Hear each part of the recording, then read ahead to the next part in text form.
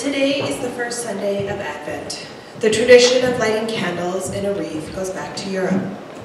The Advent wreath first appeared in Germany in 1839.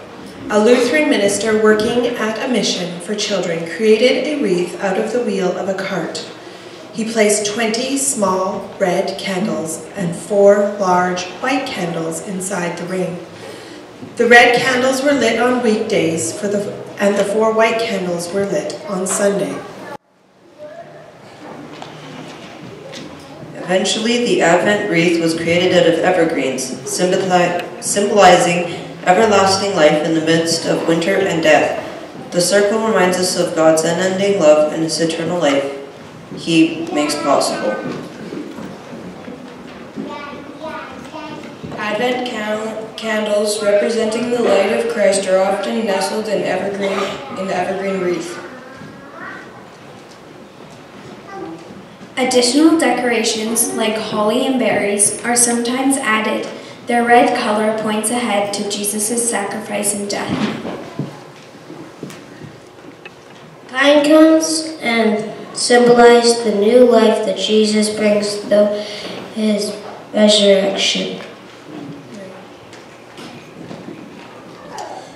We join with thousands of other churches today in lighting a candle on the 4th Sunday before Christmas.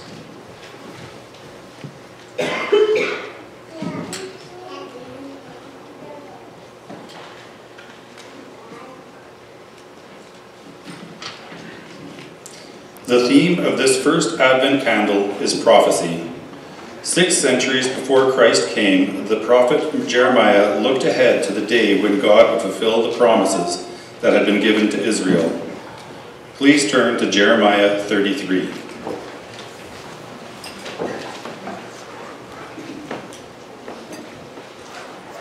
Jeremiah 33, 14 through 16.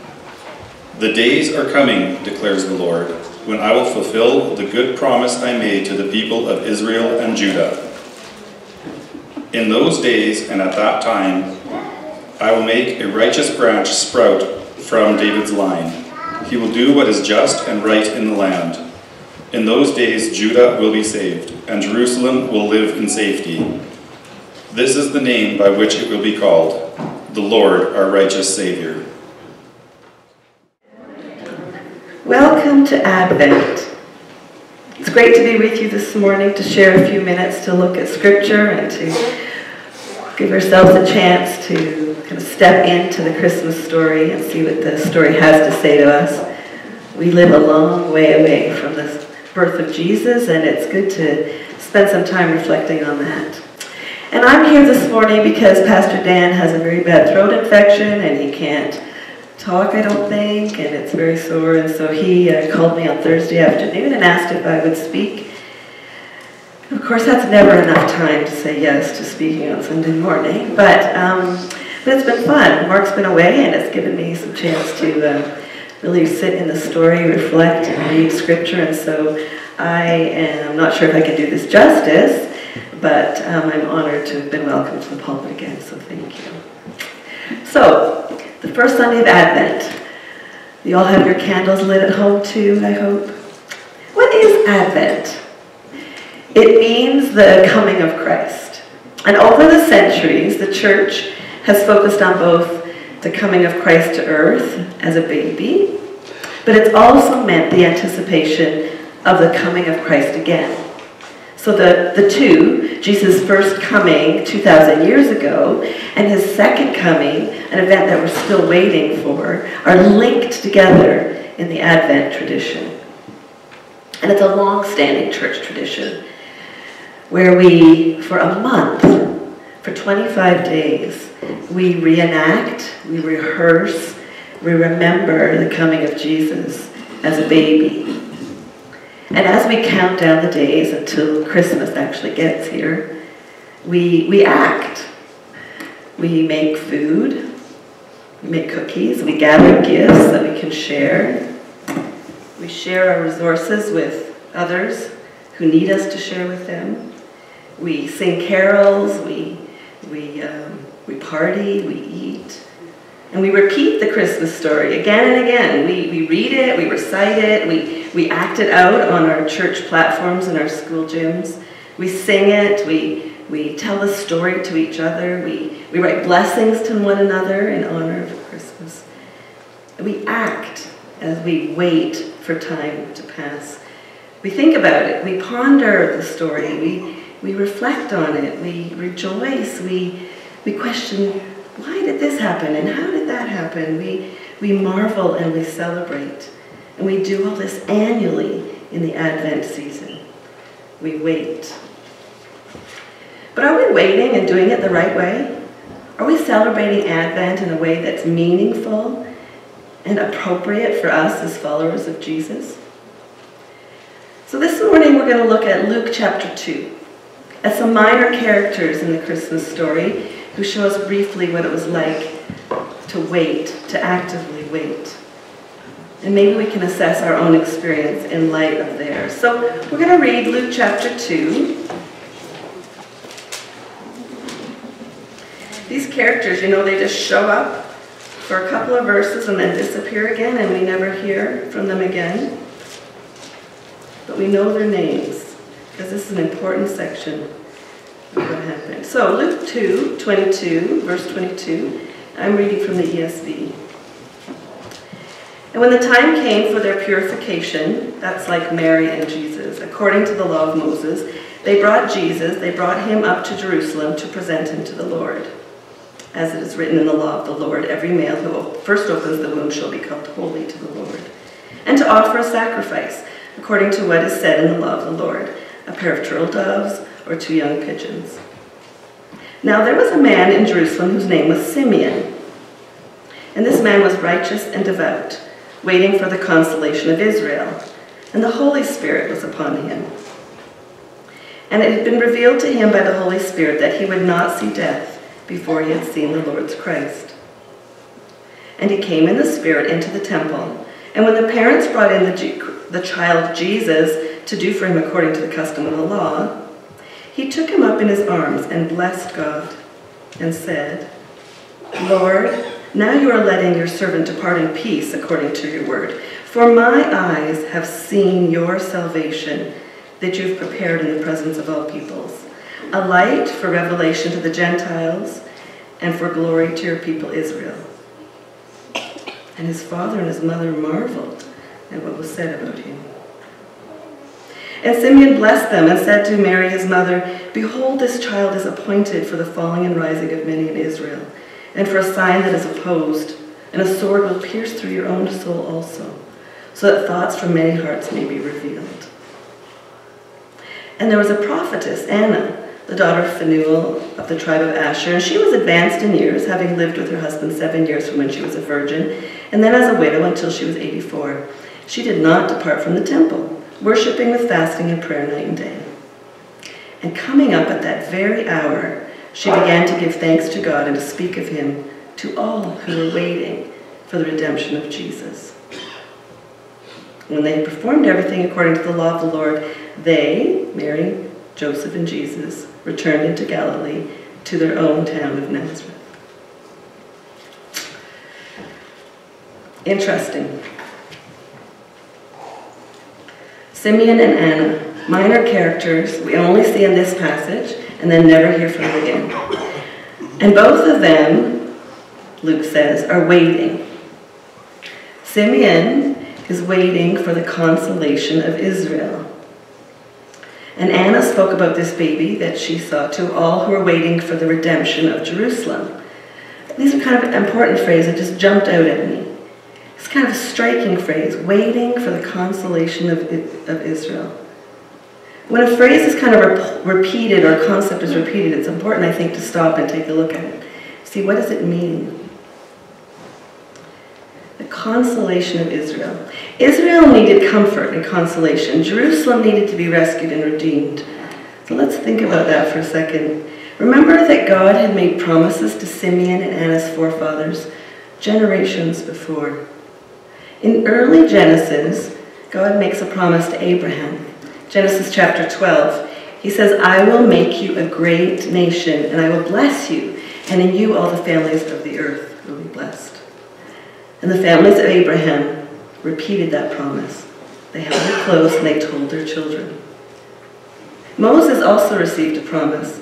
In Deuteronomy 18, verse 15, Moses told, "The Lord your God will raise up for you a prophet like me from among you, from your brothers.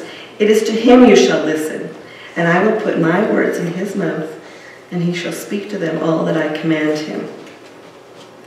And then a few generations later, David receives a promise, which is repeated again to Solomon. In 2 Samuel 16, it says that your house, talking to David, "Your house and your kingdom shall be made sure forever before me. Your throne shall be established forever." And when Solomon is finished building the temple, he's promised that "I will establish your throne over Israel forever, as I promised David your father, saying, you shall not lack a man on the throne of Israel." More promises of God for the people of Israel. And these promises are remembered, and they're told to their kids, and they're recited and rehearsed. Years later, Isaiah prophesies. Isaiah 9, this is our Advent verses. "For unto us a child is born, and unto us a son is given. And the government will be on his shoulder." And it goes on, "As you know, his name will be called Wonderful, Counselor, Mighty God, Everlasting Father, Prince of Peace. And of the increase of his government and peace there will be no end." The prophecy of Jeremiah that was read to us earlier as the Ungers were lighting the candle was, "I will make a righteous branch sprout from David's line. He will do what is just and right in the land." And then if you keep fast forwarding to Micah, you have the promise of God through Micah. "But you, Bethlehem, though you are small among the clans of Judah, out of you will come for me one who will be ruler over Israel." And so these promises through generations in the Israelite nation are repeated. Children were taught to pray for the Messiah's appearance. The promises are taught, memorized, recited from father to son, from mother to daughter, families to families, grandparents teaching grandchildren. They're memorized and they're prayed, they're chanted, sung, recited, repeated. The people of Israel were waiting in hope for God to break into history again, to console them, and to redeem him. They were waiting for the Messiah's rescue. And by the first century, by the time this is happening in Luke 2, there were centuries of pent-up waiting. And there was a ton of interpretations on how people thought it was actually going to happen. So people thought, maybe the Messiah would be a political leader, and a lot of those prophecies hint in that way. They thought maybe Moses and Elijah would be resurrected and come back. A variety of things that people thought. But for sure, by the time that Christ is born, one question, we're told, raises above them all. Why does Messiah delay his coming? It has been years and years and years, generations of waiting. And the nation of Israel is war-weary. They're frustrated with servitude. They're impoverished by unreasonable taxes. They need consolation. And so the story is set in a period of strife. Israel's under foreign rule, waiting and hoping in prayerful expectation for the coming of the Messiah.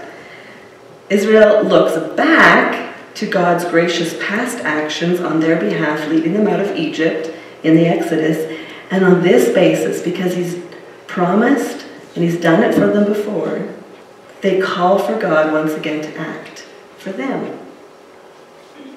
Simeon and Anna, waiting in expectation.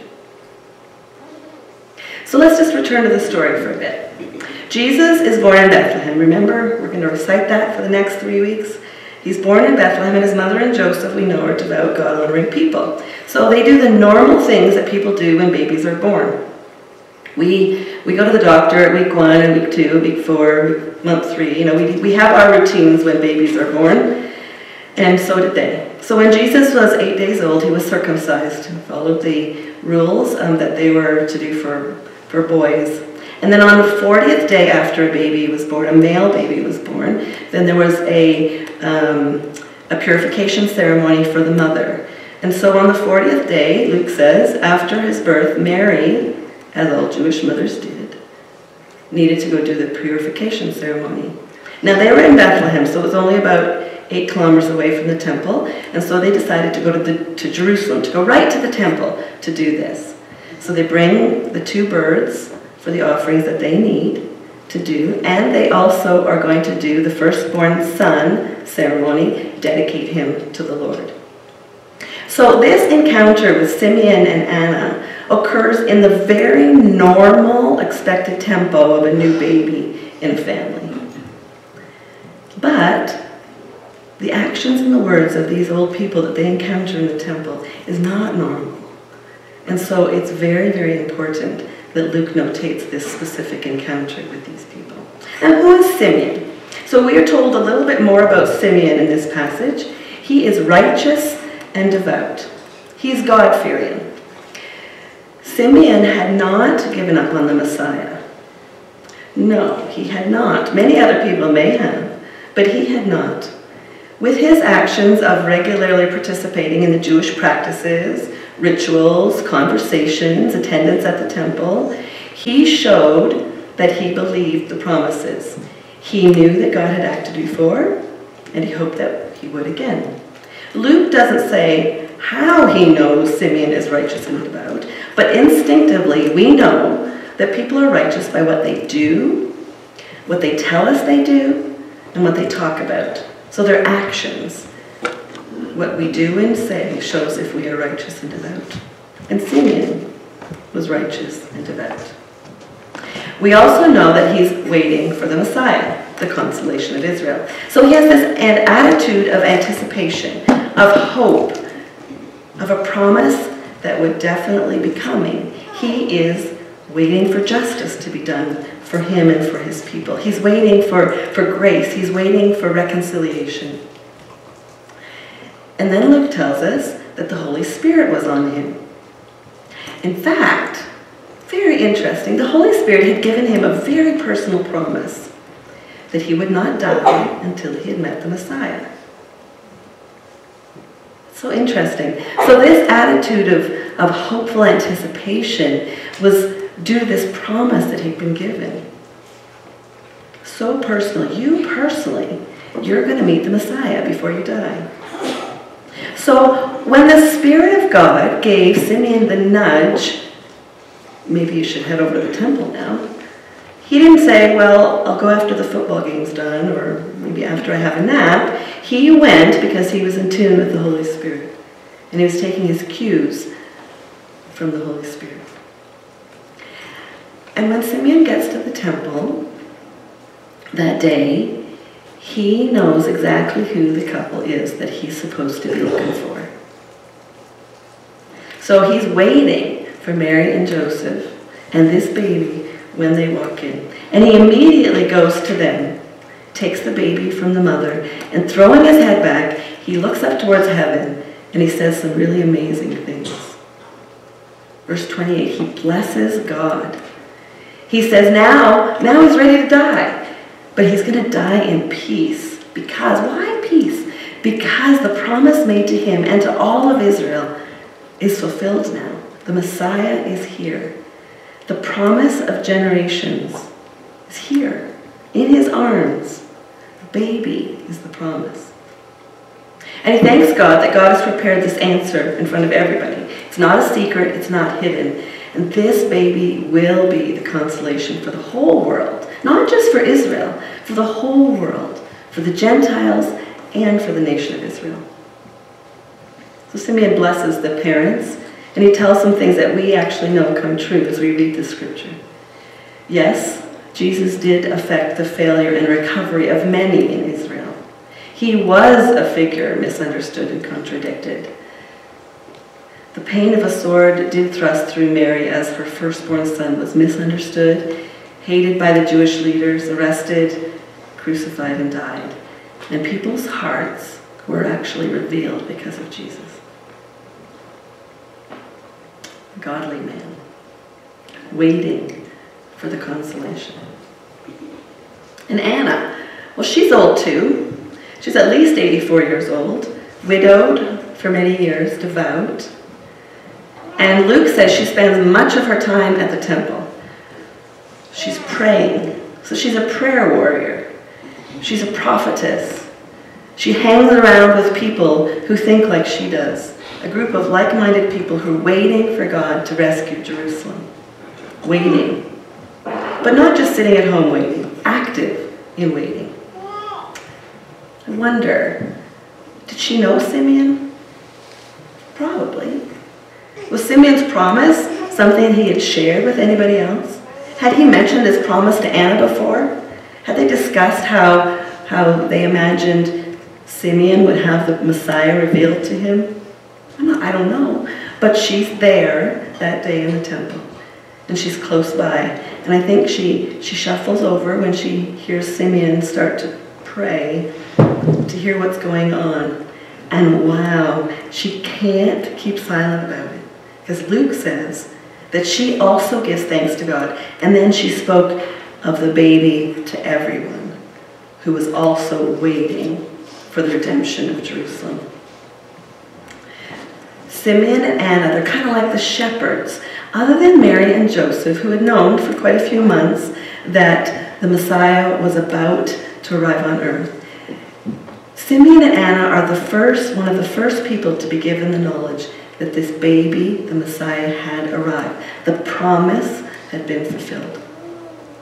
They were the first people to realize that Advent had occurred.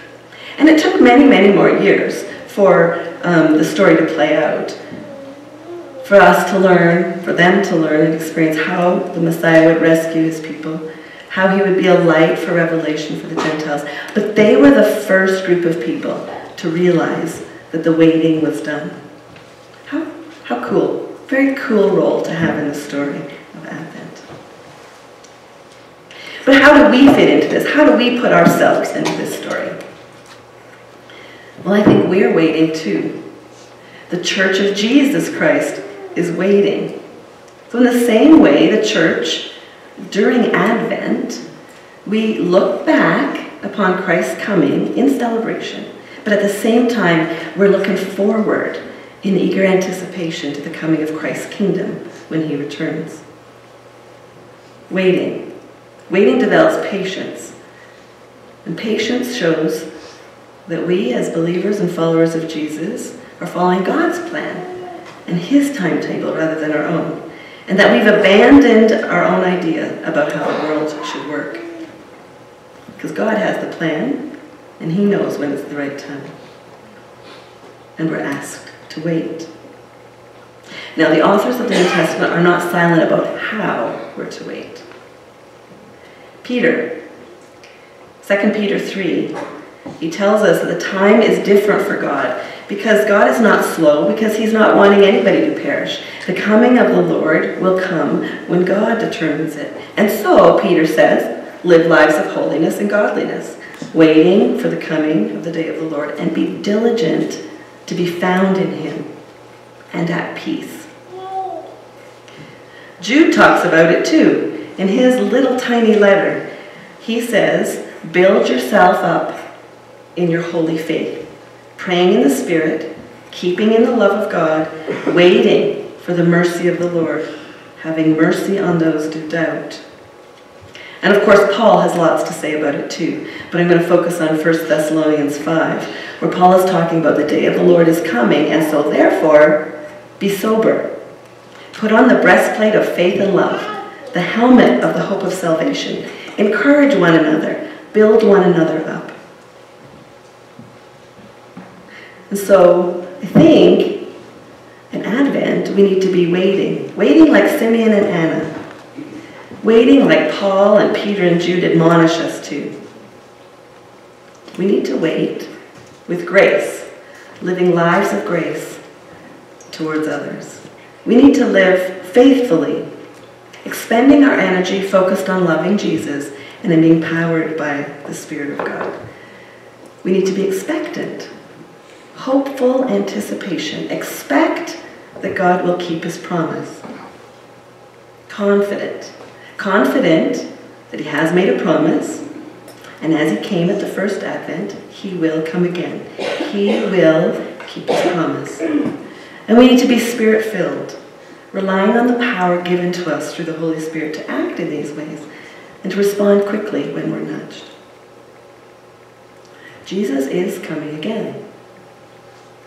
I don't know if it's going to be in our lifetime, but he is coming. But this Advent, Advent of 2018, let's wait well, shall we? Revelations 22, verse 20, the last, almost the very last words of our Bible.